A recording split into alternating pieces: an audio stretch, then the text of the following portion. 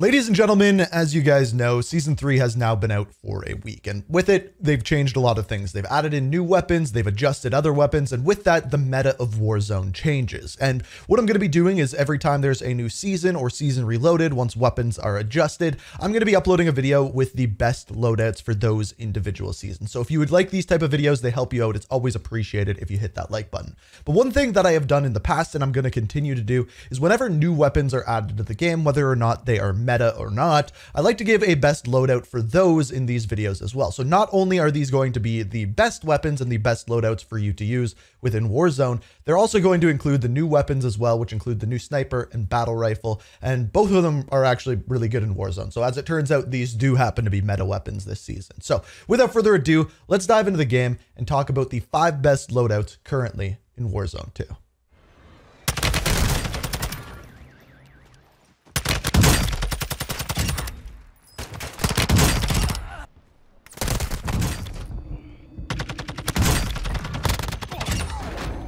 So right away, let's dive into our first loadout. I'm going to start off with lethals, tacticals, and perks that I'm using. I always use the same perks with overkill, double time, resupply, and high alert. Double time, you move a little faster. Resupply, you get your nades, stims, whatever you're using back. And high alert, probably the most important, lets you know when someone is looking at you. I play a lot of solos, and because of that, it is very, very important to make sure that you are using something like high alert. So when people are looking at you, the time to kill is so fast that you need to be alerted pretty much instantly. As far as lethals and tacticals, I use a throwing knife. If I'm playing on Al-Mazrah, I might switch it up for a drill charge. I use a heartbeat sensor because, like I said, I play a lot of solos. If you're playing quads or things like that, smokes might be a little bit better. But as far as our first class here, we have the TAC-56 and we have the PDSW. The TAC-56 did catch a nerf in Season 3. However, it is still really good. It just has such low recoil, such good control, and such good damage. There's no point in not using this weapon. The PDSW is just a bullet hose. It is fun to use. And if you haven't given this one a shot, I really highly recommend it. It's not my favorite SMG. We'll get to that later, but it is up there. As far as our TAC-56, I am using the FSS combat grip, the 40 round mag, the high velocity, and the Edge 47, and finally the Echoless 80. This is a little bit different than my Season 2 video. As far as the tunes go, with the Echoless 80, I'm going to go for aim down sight speed and bullet velocity. The reason for this is the recoil is so good with this weapon as is. You don't need to kind of help it out that much. So go for those aim down sights, make it a little bit more maneuverable. The Edge 47 grip, we have recoil stabilization. We're making up some of that from our last attachment, and aiming idle stability. Aiming walking speed just isn't that important with assault rifles. It's much more important when you're using SMGs, so not too important here. High velocity rounds, I'm going to go damage range and bullet velocity, but not too much. Don't ruin that recoil too much. And then finally, our FSS combat grip. This one we have recoil steadiness and aiming stability. We've already made up for that ADS speed, so we're going to make that recoil a little bit better here. As far as our PDSW, since we're using this with a weapon that's good at long range, we are making it and building it for close range, which means a lot of sprint out times, a lot of ADS times are going to be improved. So first of all, to start out with our VLK laser 7 megawatt, we have sprint to fire speed and aim down sight speed improved. Like I said, you're going to see a lot of that. With our muzzle here, this is where we're going to make up for our recoil stabilization and gun kick control. I pretty much go all the way on gun kick control. This is where you're getting that improved recoil stabilization and things like that.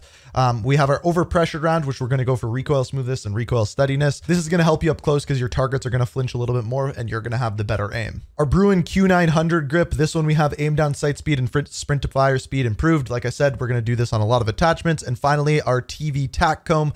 Aiming walking speed, as I said, you're going to want to improve that on only your short range weapons, and aim down sight speed pretty much all the way up there. This is an incredibly versatile class. Really easy weapons to use, and if you're not that great at Warzone, this is one of the classes we're going to talk about that I highly recommend using.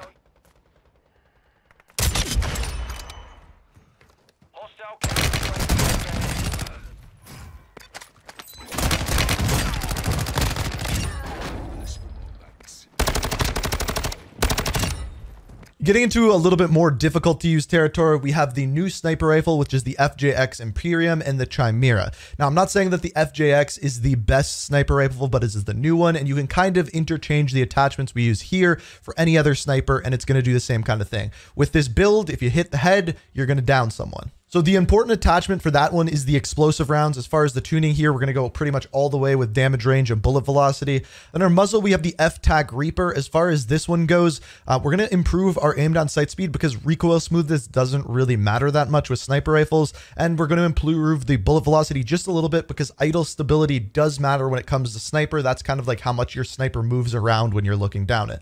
After this, we have the Ceros 22. As far as this one goes, we are going to go with aim walking speed because, again, recoil doesn't matter, and damage range up a bit, but you don't want to ruin your aim down sight speed too much for those mid-range fights. The VLK laser, that's going to once again improve our sprint to fire speed and aim down sight speed. And as far as your optic goes, you can use whatever you're comfortable with. I like the 6.6x, but as far as this one goes, we're going to improve the aim down sight speed, and I always choose the furthest possible distance for the eye position. Now, the weapon that we're using this with is the Chimera. I recommend using this weapon with essentially every single sniper class, this or the ISO Hemlock. I don't have an ISO class setup in this video. It's still really good, but it did catch a nerf, so it's not as good as it was. But the reason why I choose the Chimera is it's good at mid-range, it's good at short range, it has good mobility. It basically makes up for an SMG and an assault rifle, and you can use it with a sniper rifle. So that's why we're using this one. As far as what we're using here, first of all, the Bruin GR. As far as this one goes, we are going to tune for recoil steadiness and then sprint to fire speed, because keep in mind, we're using this like an SMG. Then we have our 45 round mag. Basically, you're going to want to use this with a bigger mag. Even in solos, I find I run out of ammo a lot. After the Schlager Tango underbarrel, we're going to improve the hip walking speed here, just because the hip recoil control doesn't move that much, so you're going to want to move a little bit faster. And then aim down sight speed, because again, we're using this like an SMG. Then we have the Sack and Tread 40. As far as this one goes, this is for recoil. We're going to improve our recoil stabilization and gun kick. This is for those mid-range gunfights. And then finally, we have the SA Phoenix barrel. Again, recoil steadiness and aim down sight speed. Because I'm using it with a sniper, you can go even heavier on the aim down sight speed, use it even more like an SMG. It depends what gunfights you're getting on and whether you're playing on Al Mazrah or Ashika Island. Overall, this is just a good sniper with good sniper support. Pretty plain and simple. So real quickly before we dive into the next class, I just wanted to say, if you are playing a lot of Call of Duty, playing a lot of Warzone, maybe your eyes are getting a little tired, maybe they're getting a little bit red. That is where partner of the channel, Gamer Advantage, comes in. The glasses that I'm wearing here are exactly what they sell. They are blue light glasses. They protect your eyes. They make it easier to play for longer. They make you play better. And on top of that, they're actually going to help you sleep at night. So you can wake up the next day, game all over again, protecting your eyes. So if you want to check them out, you can use my code INK at checkout if you're getting some glasses. Save yourself 10%. And of course, you help support the channel as well.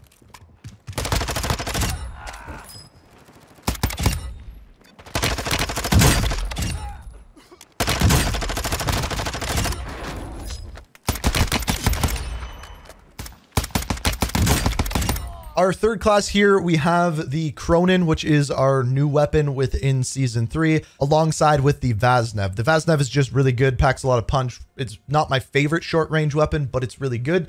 As far as the Cronin goes, this weapon I am going to be using only in semi-automatic mode. I don't like it fully automatic. You may disagree with me, but personally, that is what I like. So I pretty much use this like a battle rifle, sniper rifle kind of combination. It's going to take 4-ish bullets to down someone. If you hit headshots, it could be a little bit less. If they're a little too far, it could be a little bit more.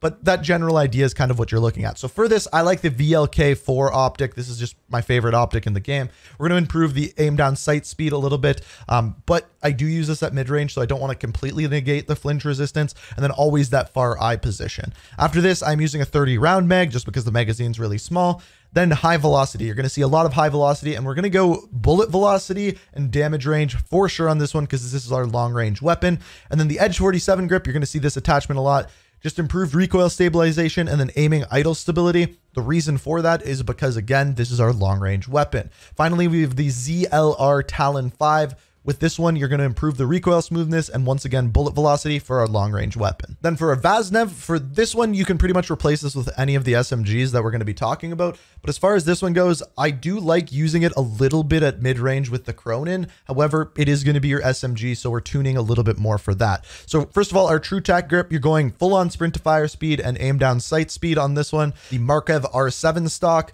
With this one, once again, aim down sight speed and aiming idle stability, just because aiming walking speed doesn't matter too much, and we are going to be using this at mid-range a little bit. The 45 round mag. Then we have the cast 380 one barrel. With this one, you're going to go aim walking speed and aim down sight speed, because again, this is our close range weapon. And then with our laser, we are using the FSS OLE 5 laser. And as far as this one goes, sprint to fire speed, aim down sight speed, just like you see with a lot of our SMGs. I will tell you right now, the Cronin takes a little bit to get used to. It's not as easy to use as like the TAC 56 like we looked at before, or like the M4 that we're going to look at in the future. But as far as this weapon goes, it hits really, really hard. You just have to hit your bullets and then just use it with whatever SMG you're comfortable with. This is a good one, but all of the other ones we're going to talk about are good as well. Well done.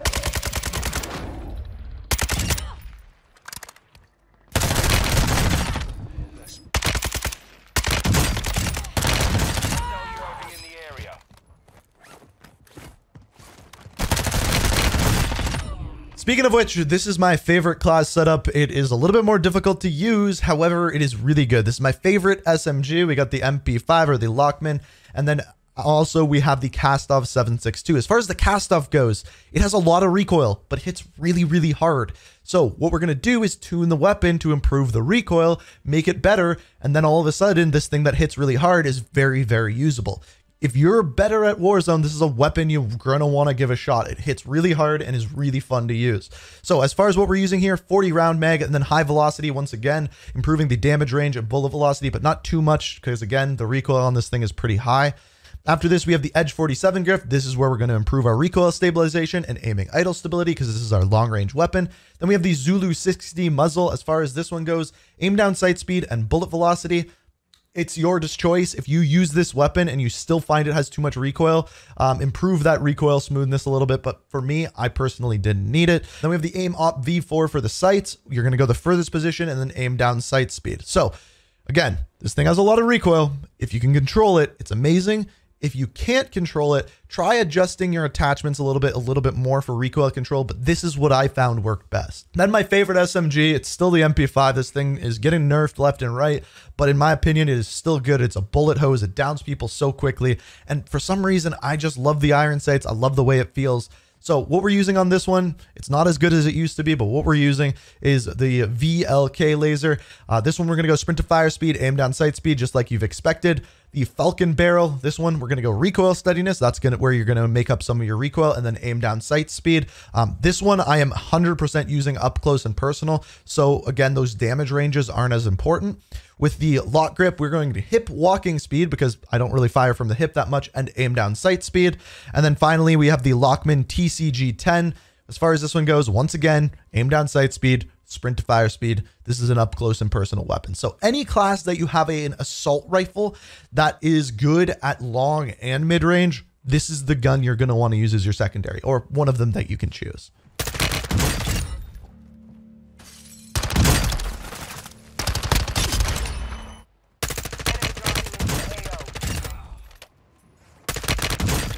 Yeah, I'm dead to that. I knew it too. You're not good, bro. And then the underrated class, the class that I don't see a lot of people using, but I really highly recommend. I think the M4 gets overlooked a lot because of the TAC 56. However, the M4 is a bullet hose and it kills people, downs people really, really quickly and is very good. The MX9 caught some buffs within Season 3. So with that, it has become a lot better, very maneuverable. There is one problem with it though, and we'll look at that in a second. So as far as what we're using here, the Echoless 80, this one we're going recoil smoothness and bullet velocity for those long range gunfights. The Edge 47 grip, once again, recoil stabilization and aiming idle stability. The high velocity rounds, this one I went damage range and bullet velocity. I don't find the recoil bad on this thing, so I didn't need to improve that, so I just made it shoot further. And then again, the aim op V4, this one we are going aim down sight speed and the far eye position, as you can see here. This is a really good gun. Give it a shot. If you haven't tried it already, I think you're really going to like it. And then we have the MX9. So this one is all about maneuverability. If you like running around, you like up close and personal, give this gun a shot. So with this, we were using the FTAC C11 riser. As far as this one goes, I am going to improve the recoil stabilization and then aim down sight speed. The aim down sight speed is already really good, but we're making it better. The Bruin, we are using the sprint to fire speed and aim down sight speed for our up close weapons. The one problem with this gun is the largest magazine size that you can use is 32 rounds. If it had a bigger one, this thing would be way better, but I play solos a lot, so it's actually okay. So this is actually one of the better weapons up close that I use.